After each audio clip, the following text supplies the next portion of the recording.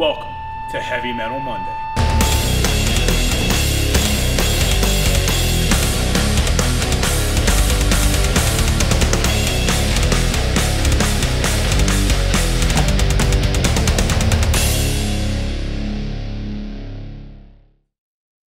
Hey, it's Micah Piglione coming here live from VarsityHouse Gym. Welcome back to another edition of Heavy Metal Monday. So guys, today we got a special guest again, Coach Anthony. He's our intern. I introduced him at a previous show. He's been working real hard with us here for the last month and a half. And he did the last show that we did with Coach Anthony was the Mobility Monster from our Sled RX program. And here I got him joining me today. Something a little bit more miserable today. We're going to do what I call the 5 minutes of pain. And that's going to be on the airdyne. The airdyne is one of our main conditioning tools that we do here at VarsityHouse Gym. A lot with our clientele, a lot with our athletes as well. And mainly because what we like so much about it is that everything together is working, okay? Arms, legs, and the great thing about it as well is low impact. And you don't get those same stress injuries that you do running all the time. So if you got a lot of athletes, especially like a lot of soccer players and tennis players, they really have no off season. They're always, you know, cutting, moving, playing on hard surfaces. You know, to continually running them constantly all the time is really not a good idea. So this is a good way to still get their heart rate up and also get some muscular work. You know, his legs are going to be burning, his arms are going to be pumping, and it's a good way to stay low impact and stay off some of the ankles and knees and stuff like that. So today I do what I came up with. It's called 5 minutes of pain, and what it is what we're going to have is Coach Anthony's going to take a seat on here. And usually for individuals a little bit more advanced with the airdyne and in cardio shape, I would usually do this at 100 calories. So I'll set 100 calories on the screen, and they have to have 5 minutes to zero out all 100 calories.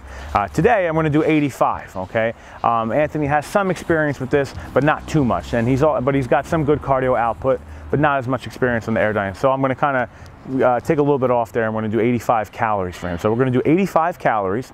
His goal is to zero out 85 calories in 5 minutes. And what we're going to do is the first 30 seconds, he's going to be pumping his arms and legs together at the same time. It's a running clock. The next 30 seconds, he's going to take his hands off and just pump his legs. Okay? And then the next 30 seconds after that, he's going to put his legs up here on the feet posts, okay, and the foot pegs, and use just his arms for 30 seconds. And that's 90 seconds of work. And after those 90 seconds of work, he'll put his legs back on, keep his hands on, and go back to everything working together. So every 30 seconds, we're going to switch on how we're performing the airdyne. Okay? This works out to be that the last 30 seconds, when we reach 4.5 minutes, the last 30 seconds, everything is working together. So the whole idea is to bring in a whole full-blown sprint those last 30 seconds. Now 85 calories, I'm expecting Coach Anthony here to get that done, okay, in a good amount of time. I'm hoping that doesn't take him the full 5 minutes. I think 100 would be a little bit tougher, but we're going to start with 85 today. And if it doesn't take you the entire 5 minutes to do it, then you're done. And you can build up to this, okay? So, you know, if this is something you want to try at your gym or with your clients, start with a number that you think would be best for them on the calorie mark, and then build up. If you see that they zero 60 calories out easily in 5 minutes, then each week you kind of build it up by 5 or 10 more calories, okay? Make sure you stay tuned at the end of my show for my heavy metal song of the week. Let's do it. Ready, Ant? Yep. Set, go.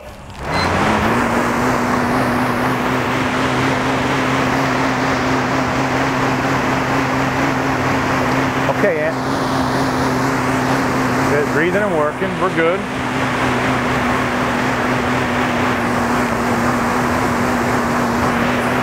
We got 10 seconds left here. Okay, 10 seconds left.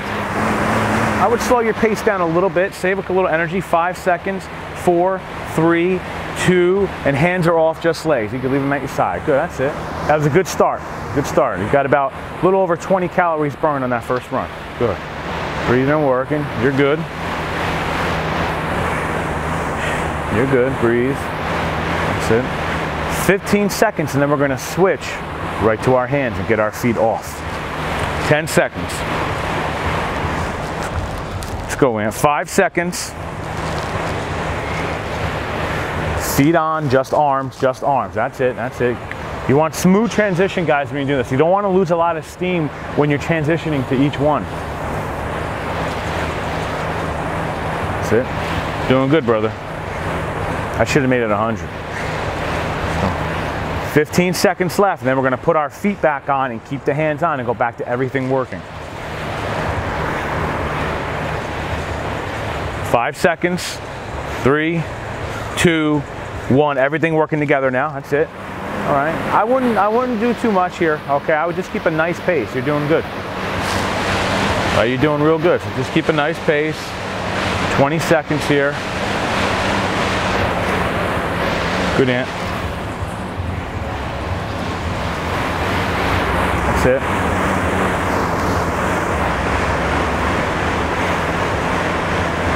Five seconds, and we're gonna go just legs. And hands off, just legs. That's it. Come on now. We're killing a lot of calories here. You're doing good. So, 85 may have been a number that we could have probably went a little bit higher with you, but still gonna get a good amount of work in. That's it, that's it. In 10 seconds, we're gonna go just arms. And unfortunately for Anthony, I put him directly in our New Jersey hot, humid sun to do this. All right, feet up, just arms, let's go. That's it. We're gonna kill this, man, let's go. Just keep it good. That's it. Keep it rolling. 20 seconds before we put everything on. That's it, breathe and work, breathe and work. 13 seconds, keep your momentum going. 8 seconds, we're gonna put those legs on. Okay, 2, 1, legs on, good. That's it.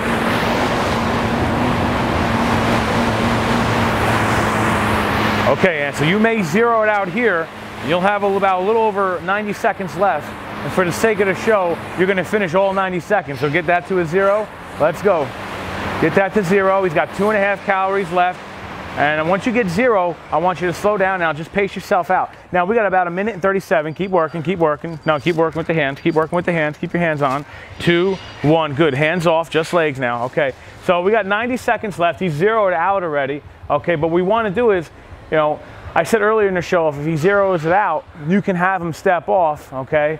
But also, if he does zero it out and you do have some time left, you know that the next time you do this, you're gonna go higher calories. So let him get the work in. Let him feel the 5 minutes, okay? Let him feel the 5 minutes, okay? And especially for the sake of the show, we gotta keep moving, you know what I'm saying? All right, we got, okay, now we're gonna go just arms, okay? We got 1 minute left, 1 minute left, okay? I just want you to feel the full 5 minutes. Go, Ant. 15 seconds. We're going to put the feet back on. The pride of Rutgers University right here. Let's go. 5 seconds. We're going to put our feet back on. You're going to give me a 30-second sprint in now. Here we go. Let's go. Lean into it. Give me a good 30-second sprint. Best that you can. It will finish off the 5 minutes. Let's go, Ant. That's it, brother. 20 seconds. 15 seconds.